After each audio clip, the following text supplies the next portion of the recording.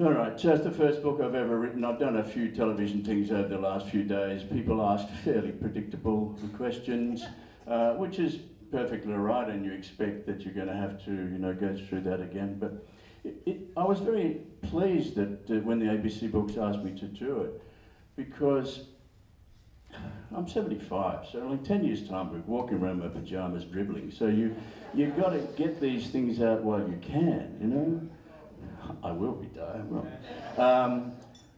And once I started, I couldn't stop. I wrote 140,000 words, and they cut it down to 80,000. My writing is not particularly good, and my spelling is appalling. So the first thing is my assistant Kirsten and my daughter Camilla had to decipher everything that I'd written before it could be put into a typed form. And then various things had to be taken out. There's a lot of politically incorrect things in there. My age, I'm a man, there's going to be a lot of politically incorrect things that you've got to sort out. And there was a few defamatory things that I'm really disappointed that they had to go, but that's the law, and you can't say defamatory things about people. I had a bit of a run-in with the Commonwealth Bank. There's a little bit about that. But funny enough, when I wrote the very first draft of it, I'd written nothing about the loss of money. I'd written nothing about getting the Order of Australia. I'd written nothing about prostate cancer. And yet a lot of interviewers want to talk about those kinds of things. So I'll cover them off very briefly. We lost a lot of money because I trusted an accountant. I'm not entirely imbecilic, but I gave the accountant the responsibility of signing the checks. I figured this might turn into tears, this story, so we'll just start very quickly. We ended up having to go deal with lawyers. We've never dealt with lawyers before. $1,000 an hour, lawyers. We'd go to the meeting, the first thing I'd say is talk fast. Talk fast. And the other annoying thing is that the two barristers, like our barrister and the other team, they both lived in Mosman.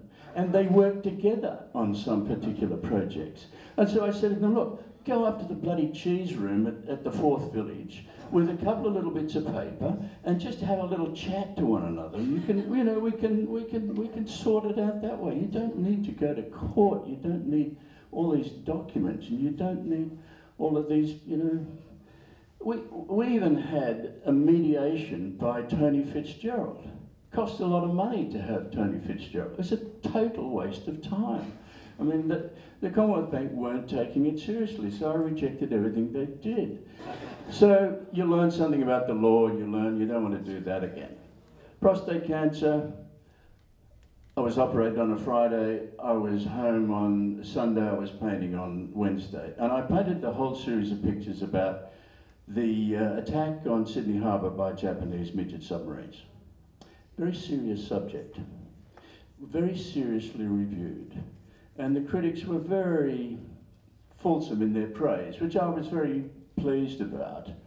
I was just slightly annoyed that it's only if you paint some pictures about death that people think, she must be good, that's really serious. A bunch of flowers is very serious. A picture of Balmoral Beach is very serious. It just depends how well you do it. I went to school here in Mosman, and so did Judy. We both went to Mosman High. A very long time ago, there were still trams carrying people around, and it was boys on one side and girls on the other. And I wanted to do art. They didn't teach art to boys, which is slightly annoying because they're very good reputation for art now with boys. So I convinced them that I should be able to go to the library, and not like this, but a library, and look at books on art, like I was 13. I wanted to find pictures of nude women, basically, in the art book on the pretext of, doing that.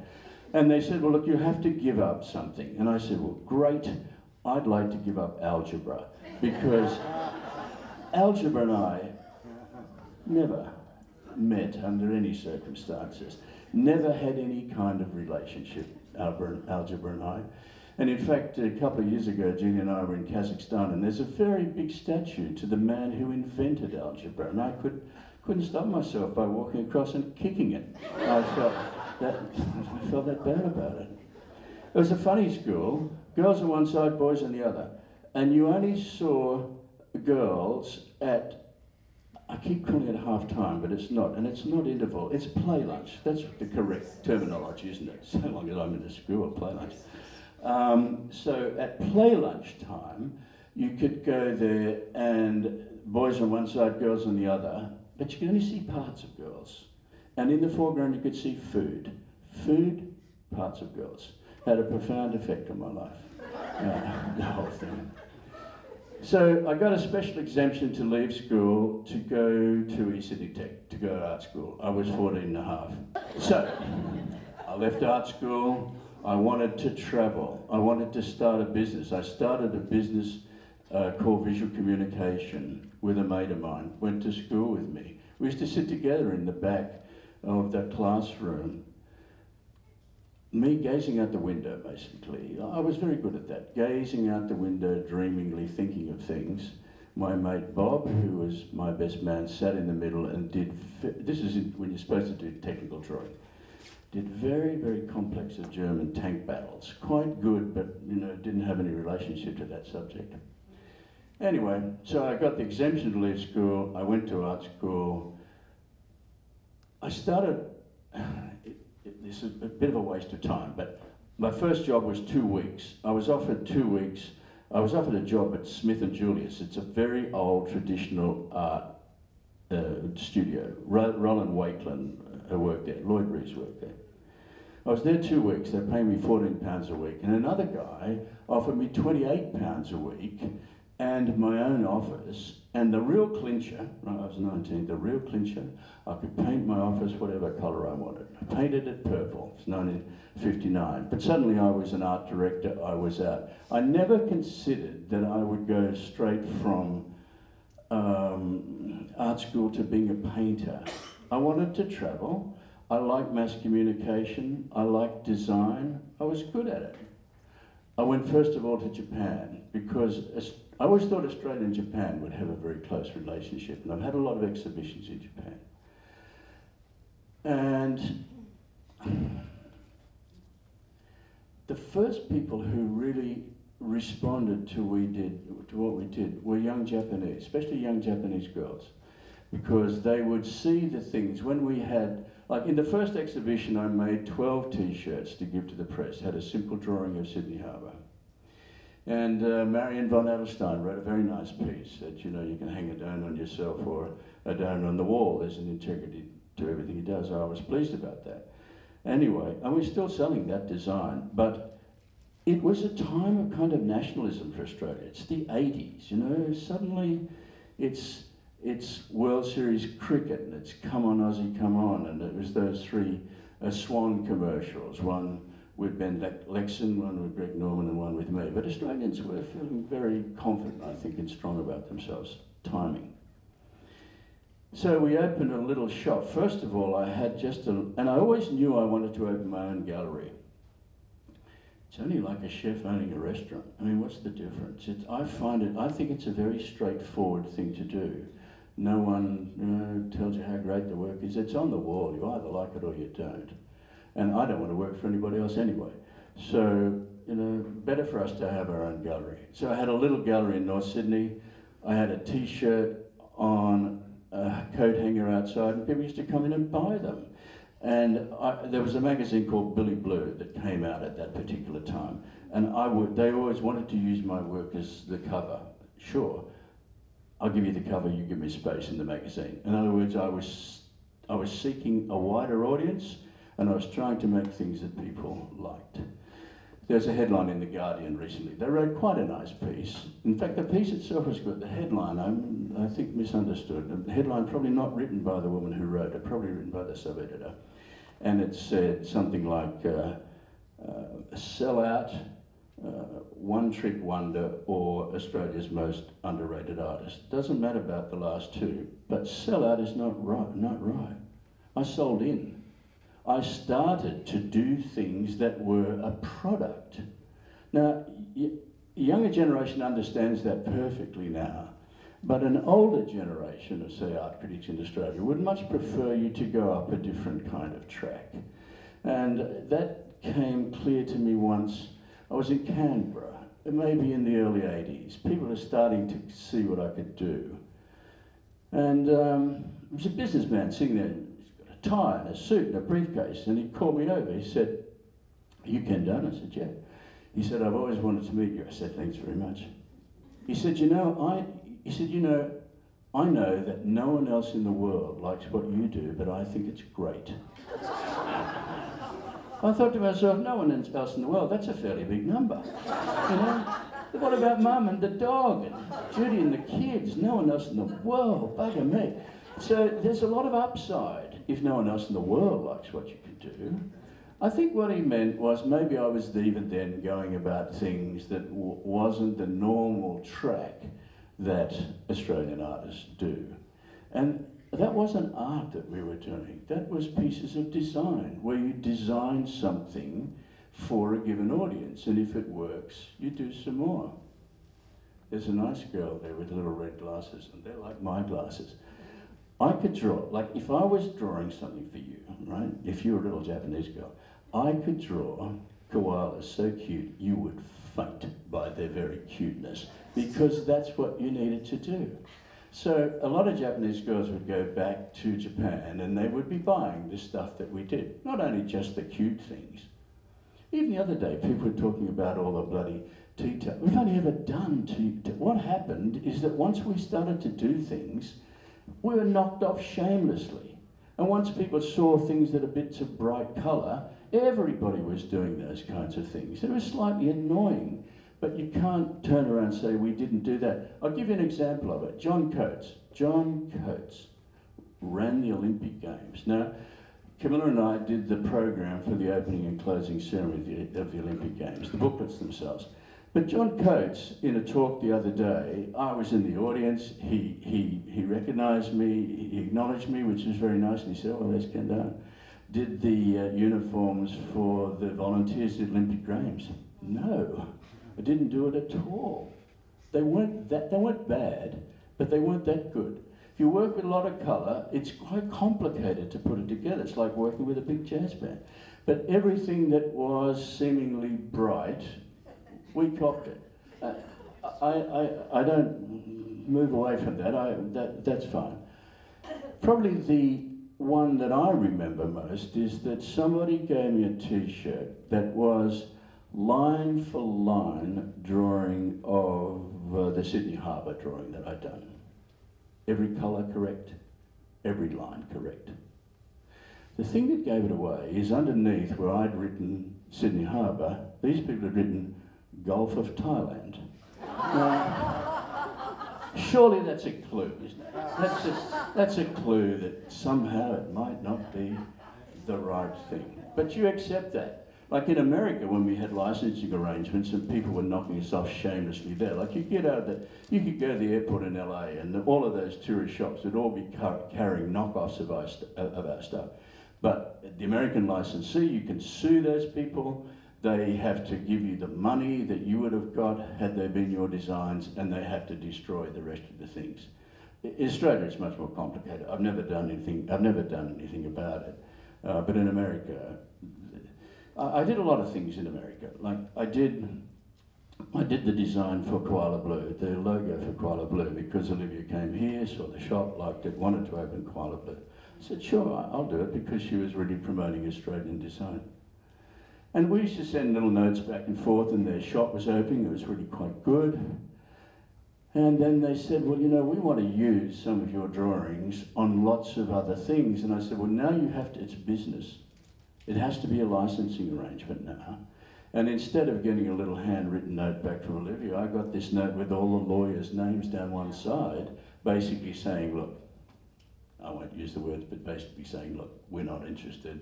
You gave it to her, that's it. So I was annoyed about that, but I didn't want the complication, so I gave it to her. About 3 weeks later, a guy called me up. He said, is it Ken Dunn? I said, yeah. He said, look, my name's Bart Jacobs. I've got a shop in Malibu. he said, I've seen the work you've done for Kuala Blue. He said, I want you to do some work for me. He said, do you do bunnies? Bunnies are very big in California. Well, I don't really do bunnies. Anyway, I sent him over a couple of koala drawings with slightly longer ears, basically. Anyway, he came back to me and he said, mate, they're walking. He didn't say mate, he said, American. My God, he said, they're walking out the door. They loved them. So then he said, look, what about Scotty dogs? Do you do Scotty dogs? Well, I said, I don't do Scotty dogs. I said, if you want to talk, you better come to Australia. Anyway, he came to Australia. We started a business relationship. He's a nice bloke. We were in, I did work for him and his company for a long time, which meant all down that Californian coast, you know, Santa Barbara, Santa Monica, things like that. We had shops under license, we had designs going. I was even, I went to Disney. You know, I went to Disney. They wanted me to look at the Disney characters to see whether I'd do something with them. Well, I didn't want to do it, basically. But it was quite interesting to go there. You go down Dopey, they say, go down Dopey Drive, turn at Cinderella Place and down past the Three Pigs, and then you'll get to the design department. And it's just bizarre. It's a whole different world. Anyway, I didn't want to do it. So after I'd done all the Californian things, then they wanted me to do, because you can write an alphabet. You can write a Californian alphabet so that you can write all kinds of words and they look vaguely Californian. It's a piece of design. That's not art. It's a piece of design. Then they wanted me to do Midwestern cities. I'm an appalling speller. I spent such a long time looking at Albuquerque. I could never get it right. You know, it's such a complicated word. And I thought, fuck it, Albuquerque, I'm not going to do that. And so that sort of came to the conclusion too. So we've had big licensing arrangements in America. We had all the windows in Bloomingdale's at one stage. We had things in Macy's. We did a lot of things, but it was always under license. So it wasn't precisely the way that we would do it. They might interpret things a little bit. And that came to a head once in Japan. I'd been to the airport. We had a good licensing arrangement. I was on the way to meet the president of this particular company, and I saw it was a big shop, my name there, and full of stuff that we hadn't really done. Stuff that might have been vaguely about the feeling, but not us, you know. People would ring up from other countries and they'd say, like from Chicago, Brown is very big in Chicago. What are you doing in Brown? Nothing. Nothing in Brown. I'm not thinking Brown. I'm at bloody Balmoral swimming. So those licensing arrangements always come down to, do you trust the people and do you want to do it? And if those two things are right, you continue to do it. So we had licensing arrangement in Japan for about 5 years, America for maybe 7 years.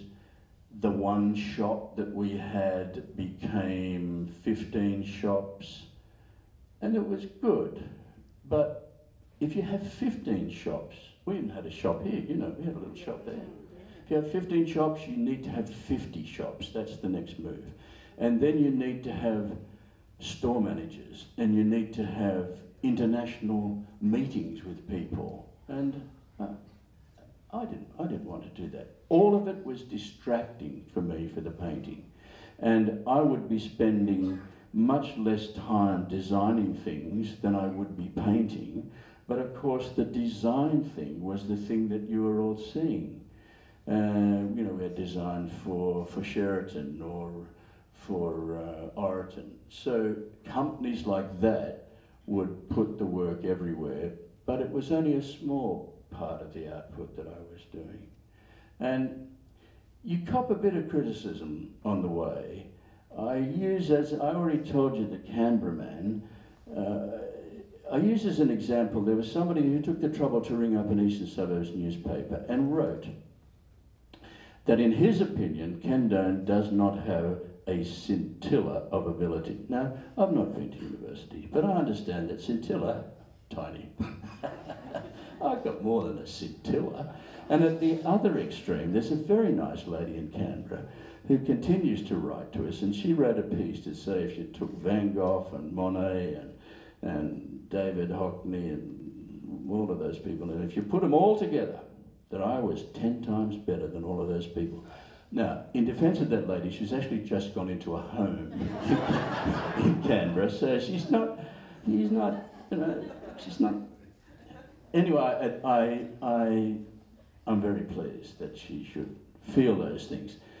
But in between, it's kind of up to people. What you feel about a painting is up to you. It's not, you can't add it up. It's what you feel.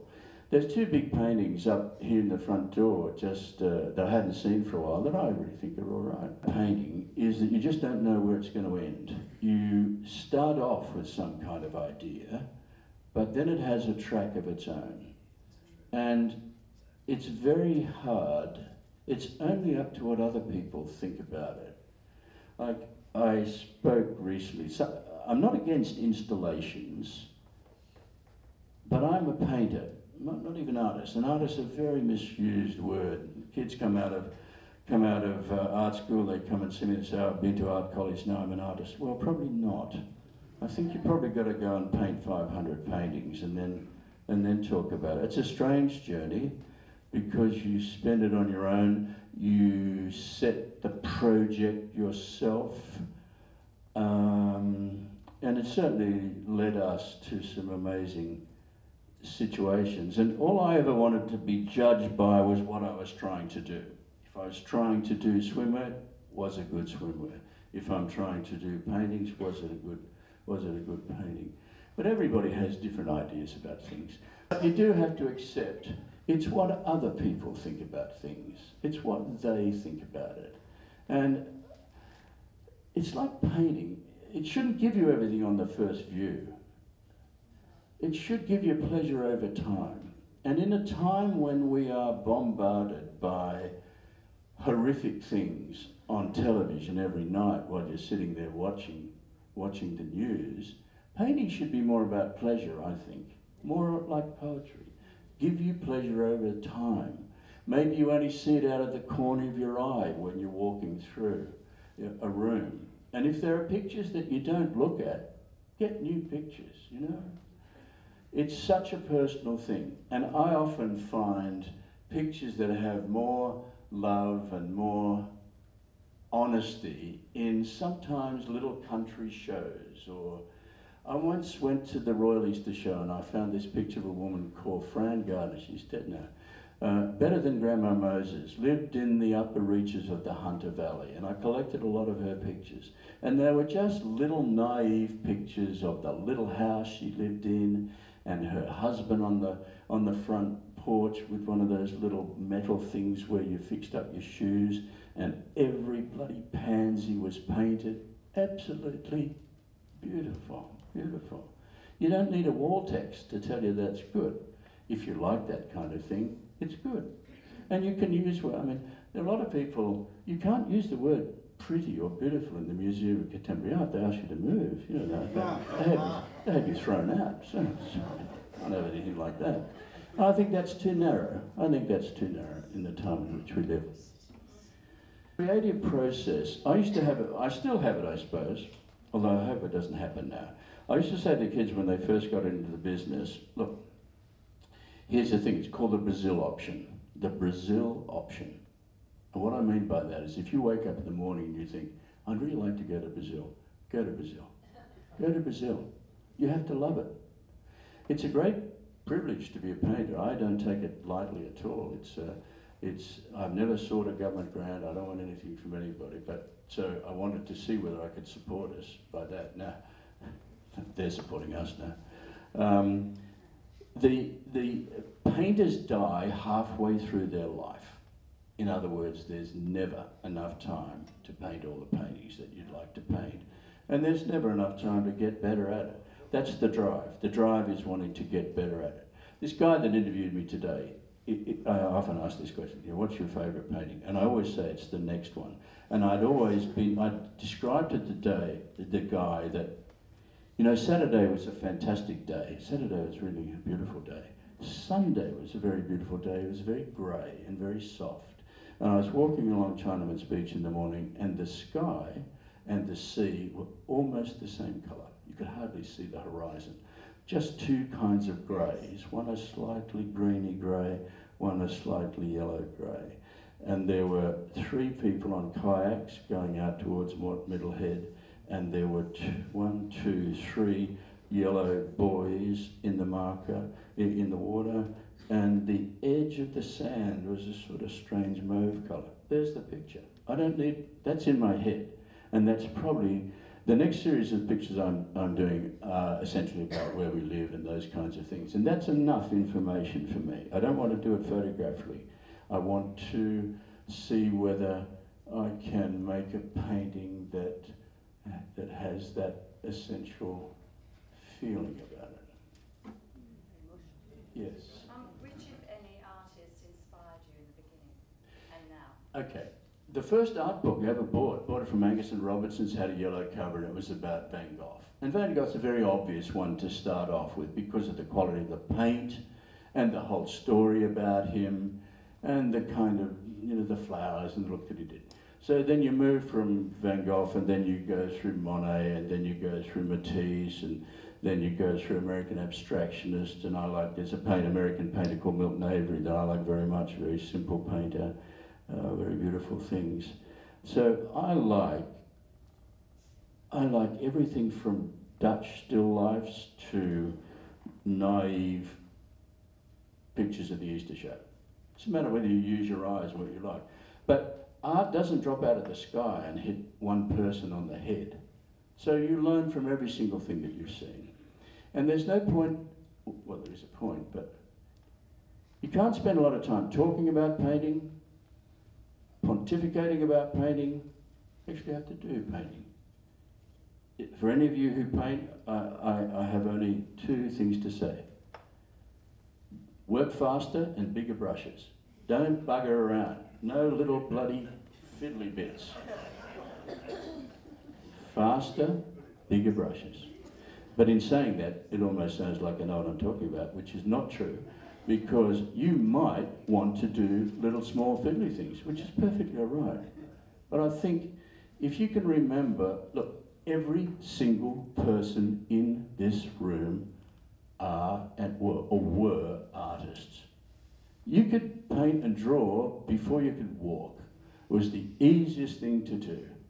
There's a thing in The Guardian the other day, some guy's very critical of my work, saying it's not as good as kindergarten work. Of course it's not as good as kindergarten work. I'm not as good as a bloody 5-year-old. I mean, I had a big exhibition in Wollongbar a couple of years ago, all of the big reef paintings, as good as I could make them, good pictures. And in every gallery that you have, there's always a book where people write comments. You want to read them, but you can't be seen to be rushing over there while everybody's watching you to read them. So you have to wait till there's no one else in the gallery. So I went across when there was no one else in the gallery, and you quickly flick through them all and you see, oh yeah, terrific, great. And you see all these really wonderful ones, and you think, your ego says, well, of course, people with a bit of taste and style. But the things that you remember, the less complimentary one, and there's a terrific one there, from a 10-year-old girl in Wollongbar, and she had written, really, Ken, I can do better paintings and I'm still in primary school. Next time, try harder.